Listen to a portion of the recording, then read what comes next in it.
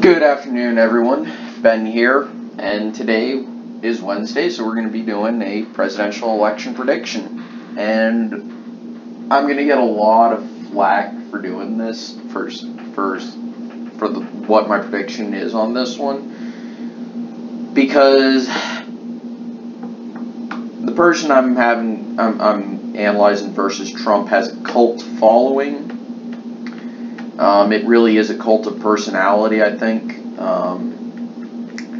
But the other thing is that I don't think Bernie Sanders is going to run.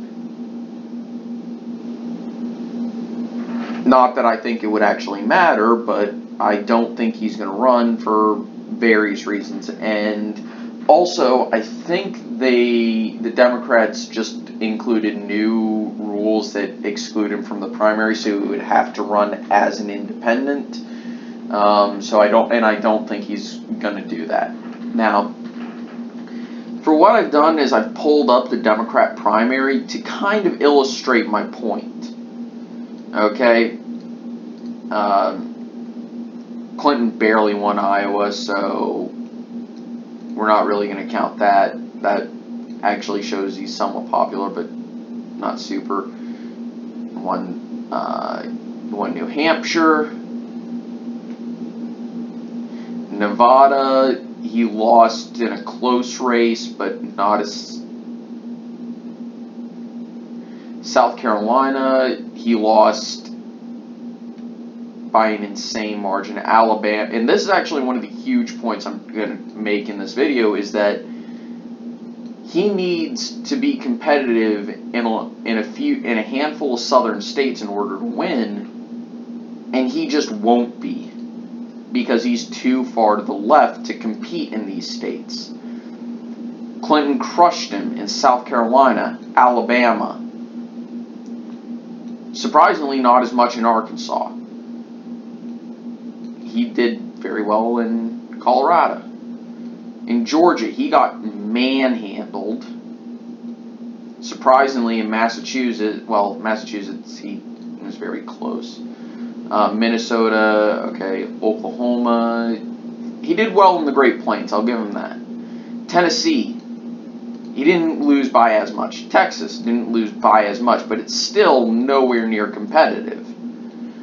Obviously, he was going to win Vermont. Virginia, he lost by a massive, massive margin.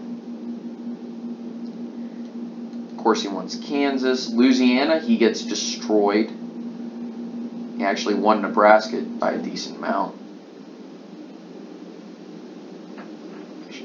Mississippi, he got annihilated there. Florida, he lost by a similar margin to Texas. Okay, and this is among Democrats, mind you. Shows you that not everyone in the Democrat Party likes him, and thought that Hillary Clinton was just that much better of a choice. Missouri was actually very competitive. North Carolina was surprisingly competitive. Well, it wasn't that competitive. 14-point difference. Ohio, he lost by a massive, massive margin. And there's a reason for that. Ohio is very similar to the rest of the nation as a whole. Seriously, if you look at Ohio's demographics, its urban to rural ratio is about the same as the entire nation as a whole. It has similar percentage. It actually, well, then again, it does have more white people than the rest of the nation. But overall, it's got a very similar makeup to the rest of the nation, so it actually makes sense to use Ohio as a bellwether. However, that's starting to be less and less true. Arizona, 15 points. He actually won these states, but those are states that are so Republican that he wouldn't be competitive there anyway. Alaska, similar story. Hawaii, well, that's a heavy Democrat state. Wisconsin, he actually competed very well. Wyoming, and won by a very large margin. Didn't do so hot in New York. Connecticut, he was competitive. Delaware, he lost handedly there. Maryland was not competitive at all. Pennsylvania was not competitive at all. Actually, Pennsylvania was competitive, but he still lost by about 12%. And remember, this is among Democrats. The only, I'm going to call it southern states where he was competitive were West Virginia and Kentucky. He barely lost Kentucky, which is super Republican anyway, so it's not like it matters. And he actually won by a very large margin West Virginia. Now, part of that is because of what Clinton said about coal, and no matter how true it is, you know, that's going to hurt you in West Virginia. Now, of course, the superdelegates, as we all know, those were going to go to Clinton anyway, so it's not like it actually matters. But to look at just where they were doing, notice how in coal country, and well, actually in the mountains here, Sanders did all right, and in Kentucky he did pretty well. Same thing with Indiana. And he handedly won West Virginia, okay? But look at almost every other southern state.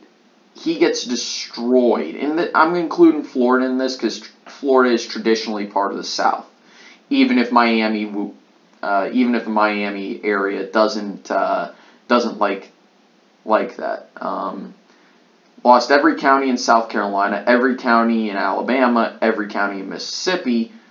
Lost essentially any parts of Virginia that matter, aka Nova, Tidewater. And he didn't even compete that much in Southwest Virginia, coal country. Look at North Carolina, he didn't compete that well in a lot of places. And you go out to the Sun Belt, and he's not doing super well out here either. Yeah, he's winning Utah and Colorado, but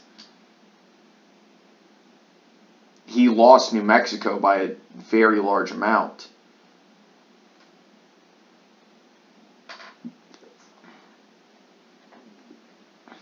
However, where Sanders did well is essentially the Northeast, the Rust Belt, these two states, well, the upper Midwest, he lost Pennsylvania, and the Mountain West, but there aren't that many Democrats out in this area, in these states over here anyway. But there are a lot of voters who don't like the establishment, so that could be why, and that goes true on both sides. Now this breaks it down by margin. As you can see,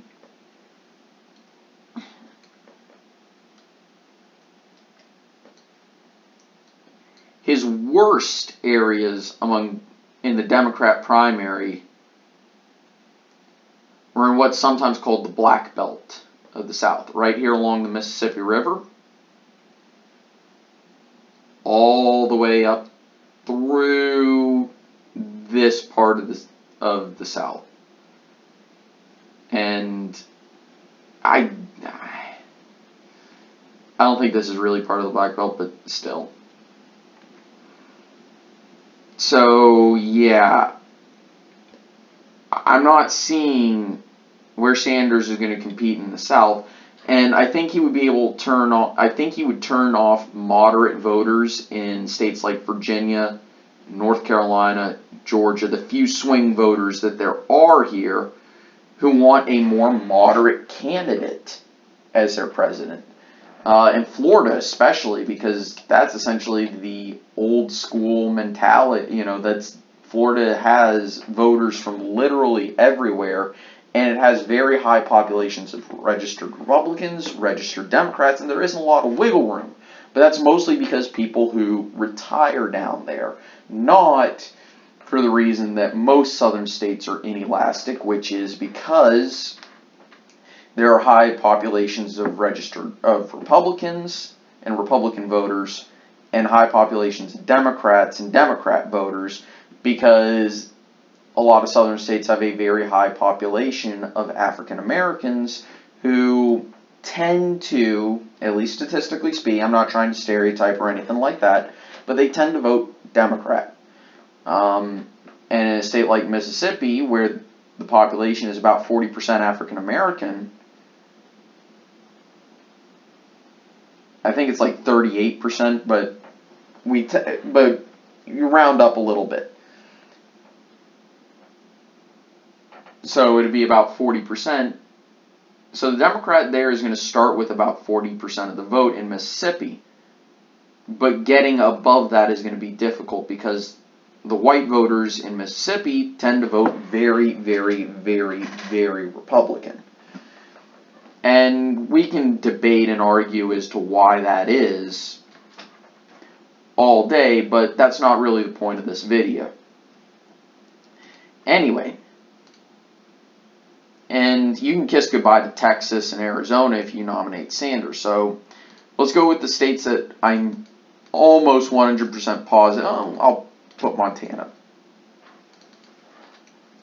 I'll leave Montana because Montana is a bit weird. And you can probably kiss the 2nd district in Nebraska goodbye because Sanders won't be able to appeal to moderates. You can kiss a competitive Texas goodbye if you nominate a progressive. African American voters might be turned off by Sanders because judging by primary turnout, Montana would be mostly safe. Judging by primary turnout, they turned out for Clinton, not Sanders. You can kiss Missouri goodbye.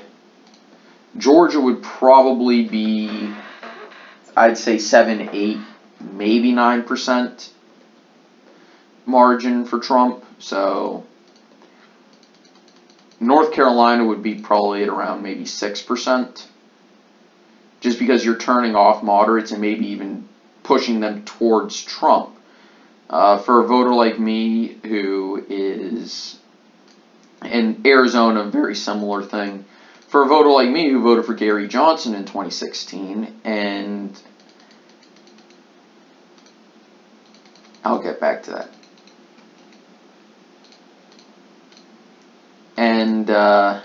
And Indiana is, I think it's off the map just because of Mike Pence. So this is kind of, interestingly enough, this is the Romney map for at least the Republicans. At least for me, as a Johnson voter in 2016 and as someone who doesn't really identify with either major party, nominating a progressive is a surefire way to get third-party voters to say, yeah, no, well, Jill Stein voters would probably vote for Sanders. But Johnson voters, a lot of us would probably say something like, well, I don't like Trump, I definitely don't agree with him, but it's better than having a self-proclaimed socialist in office.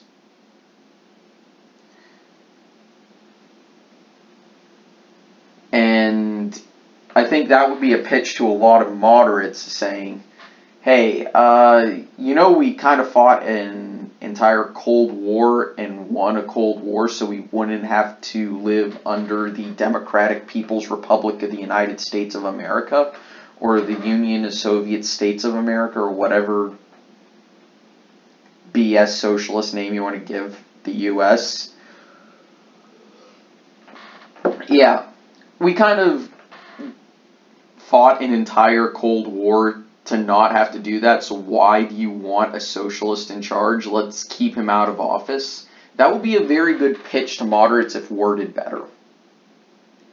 Because moderates don't want something super far to one side or the other. They kind of want, they want like an Obamacare, not a Medicare for all. They want tax cuts, but not super massive tax cuts. They want, infrastructure spending, but they don't want it completely nationalized. They want it contracted out, stuff like that. Most people don't want what Sanders is selling, at least in its entirety, or as Sanders maps it out. So he would have to moderate, and I'm going to give him credit for this. He is not the type of person who is going to moderate for a general election. He's not going to he's not going to move to the center, and I'm going to give him a lot of credit for it because it means he genuinely believes in what he is trying to sell. It means he is an honest, honorable person because he is not willing to lie to his base in order to get votes and then sell that base out once he gets elected. Okay? And the other thing I want to give him credit for is he represents his constituency of Vermont very, very well. I respect that. So I'm going to go through the obviously safe Democrat states. I'm going to include Oregon as safe Democrat just because it's going out there.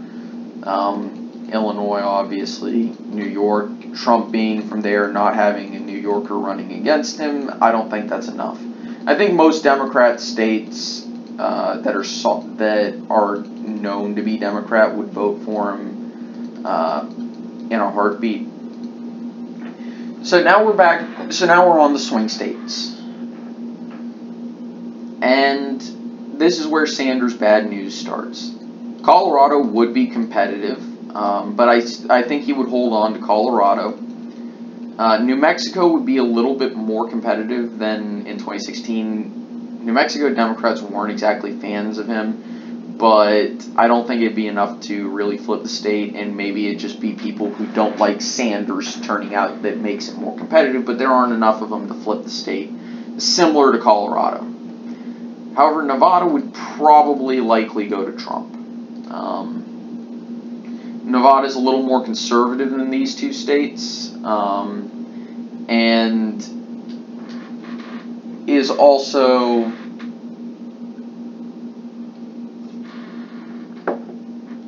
there are definitely, the 27,000 votes that Trump could easily find there. So we're going to give Florida to Trump pretty easily. This is due to, again, primary turnout that Sanders had in 2016, indicating that he's not exactly popular amongst Southern Democrats or the type of Democrats that inhabit Florida. And that's what primaries tell you, is are you popular within your own party? In some places, Sanders is definitely very popular within the Democrat Party.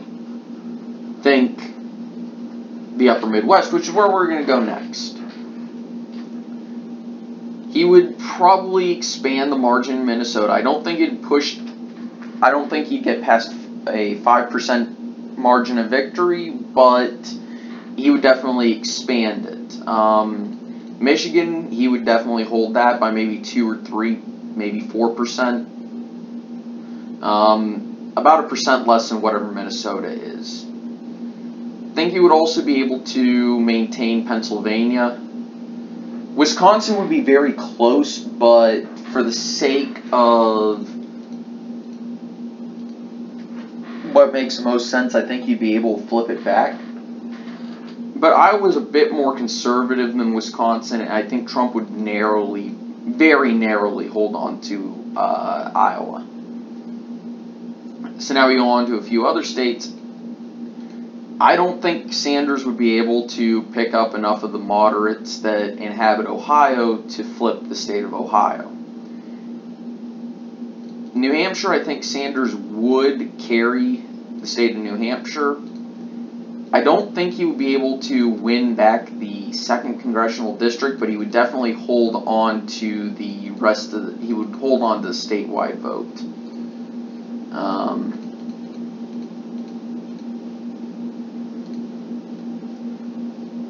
probably expand his margin in the 1st district, narrow it in the 2nd, and therefore widen the gap in the in Maine too. So now we're down to the state of Virginia, and there's a reason why I went through the primary vote totals and the primary maps to show you why I don't think Sanders could carry a southern state. Because the South does not like Sanders. Or well, it's not that they don't like Sanders, because most of us view him as a good person and somebody we'd love to have a beer with. And I'm not kidding when I say that. It's just we don't like his policies. And maybe that's partially me as an American-style libertarian. But Democrats down here in the South aren't big fans of progressivism either.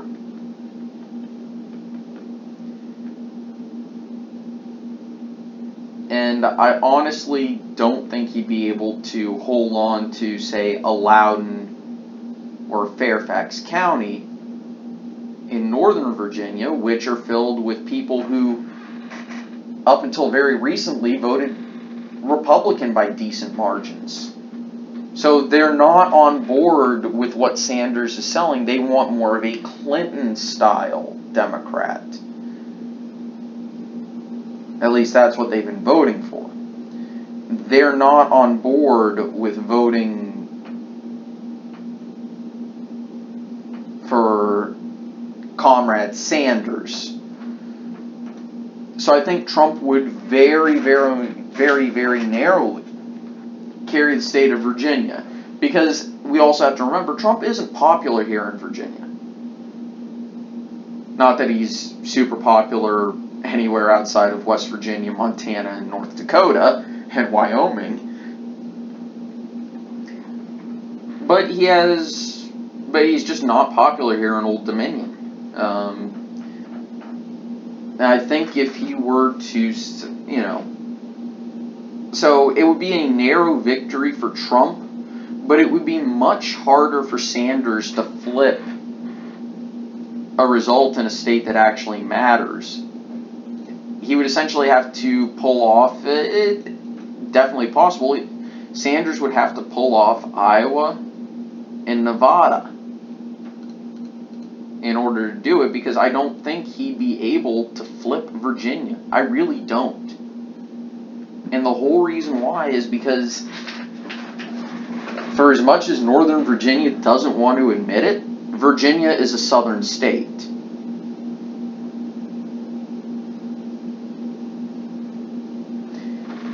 So anyway, this is what I think a Sanders versus Trump election would be,